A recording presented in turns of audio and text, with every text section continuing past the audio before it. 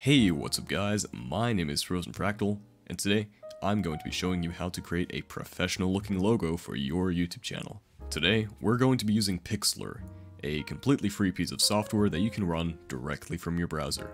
Now, some of you might know that I uploaded a similar video about a year ago. However, Pixlr has undergone a lot of changes since then, and I keep getting comments on my videos talking about how their version of Pixlr looks different to mine, so I thought it would be a good idea to make an updated video for you guys. Alrighty, without further ado, let's get right into it.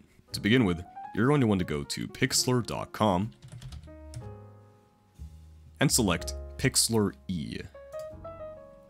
Once you're here, you're going to want to click on Create New. Here, you can change the dimensions of your logo.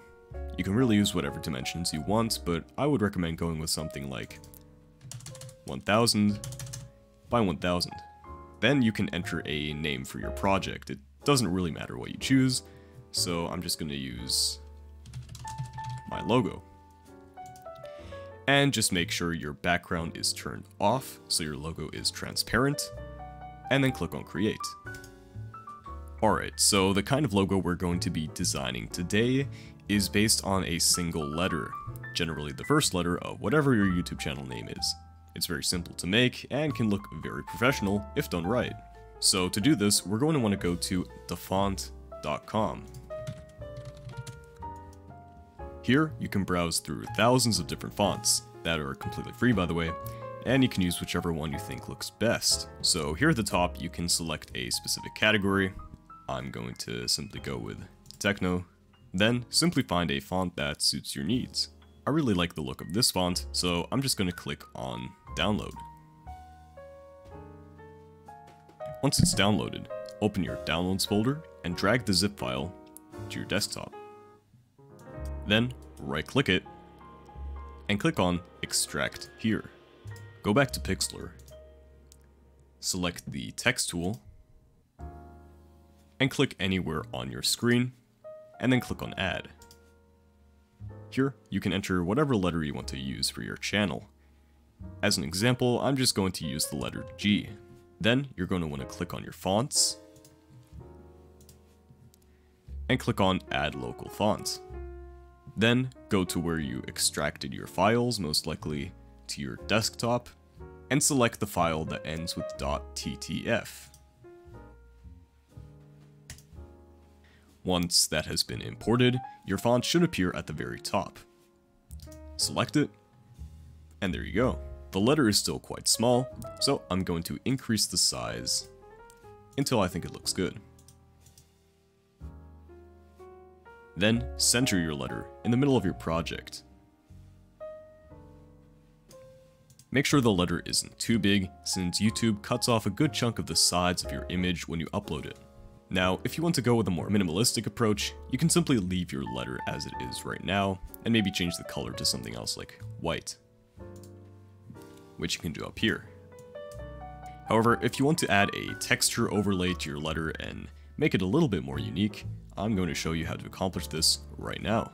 So, you're going to want to go to Google and type in texture. Go to images, and then select whichever texture you think looks good. I'm going to go with this one right here. Right click it, and click on Save Image. Then simply drag it into your project, and click on Add Current. Now, it might be the case that your texture is far larger than the dimensions of your project. If this is the case, you're going to want to click on your image, and decrease the dimensions to whatever the dimensions of your project are. So in my case, about 1000 by 750. Then position it so that it covers the letter entirely.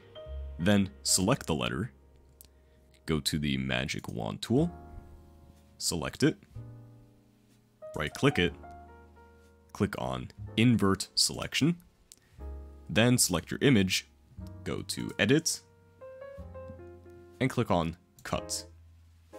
Now, as you can see, the texture has been applied to the letter. Once you've done this, you can either delete the underlying letter, or simply uncheck the visibility like so. Now, at the moment, the logo still looks a little bit flat, but don't worry, we're going to make it look a whole lot cooler in just a second. Now we need a background image. Go to Google once again, and type in the type of background you want. Just make sure it isn't too detailed as to not detract from your letter. I'm going to go with a galaxy background. I really like the look of this image right here, so once again, I'm going to right click, save the image, and then drag it into my project. And of course, click on Add Current. Now, like before, decrease the size to whatever amount is necessary for your image, and drag the background layer underneath your letter, like so. Now we're going to change the color and hue of your logo. So click on your background image, go to Adjustment, and click on Hue and Saturation.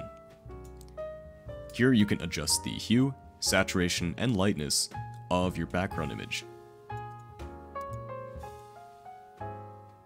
I think this looks good, so I'm going to hit Apply. Now we can do the same to the letter. Go to Adjustment, Hue and Saturation, and adjust it to your liking. If your texture was colored white, like mine was, you might realize you can't really change the color of your logo. For that, you're going to have to click on Colorize. Then, you can change the hue, saturation, and lightness to your liking. I think this looks pretty good, so I'm going to hit Apply. Now I'm going to add a drop shadow to the letter.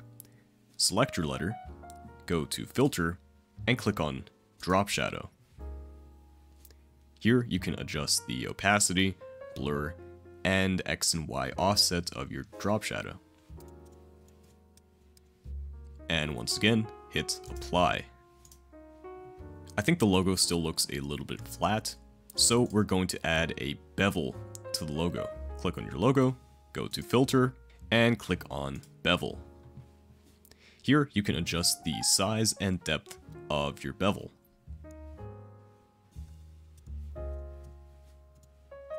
And of course, hit Apply. I think the color of the letter is still a little bit bland, so what you can do is go to Adjustment, click on Vibrance, and just up that to your liking.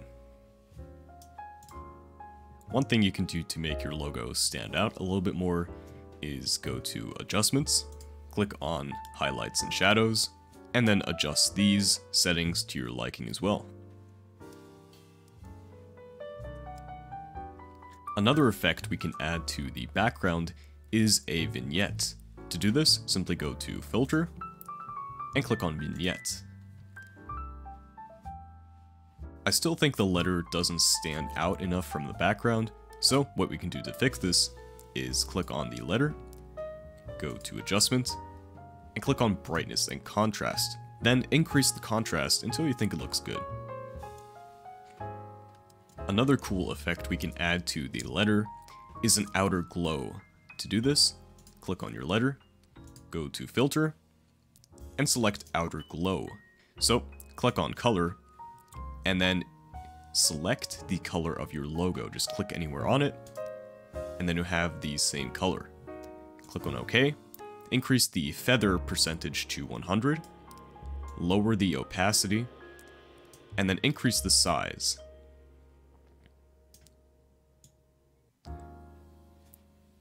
And as you can see, this adds a cool little glow effect to the outside of your letter. Alright, so one last thing we can do to make the letter really pop is add a glamour effect.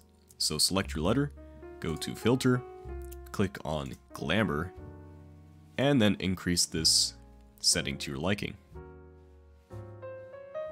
Alright, so at this point we're pretty much done with our logo. However, there are still some cool effects you can apply to your image if you wish to do so. So the first effect is kind of a glitch effect which you can apply to either your letter or your background. So simply select it, click on Filter, click on Glitches, and select Interference. Here you can change the seed of your interference, and then you can adjust the amount right here. And of course, you can also apply this to your background. Another cool effect we can add is a Gaussian blur. you're going to want to add this to your background. So select it, click on Filter, click on Details, and select Gaussian Blur. Then you can increase this amount to your liking. And as you can see, it simply blurs out the background. Another cool effect you can add is scan lines.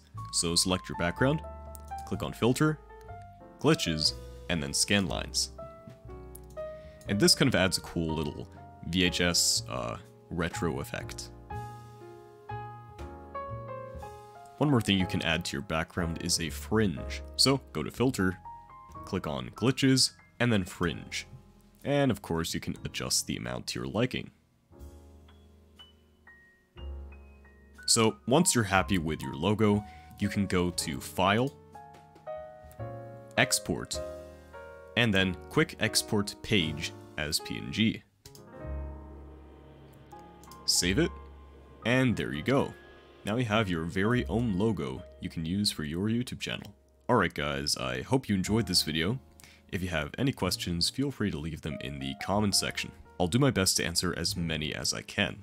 If you enjoyed this tutorial, consider leaving a like. It really does help out the channel.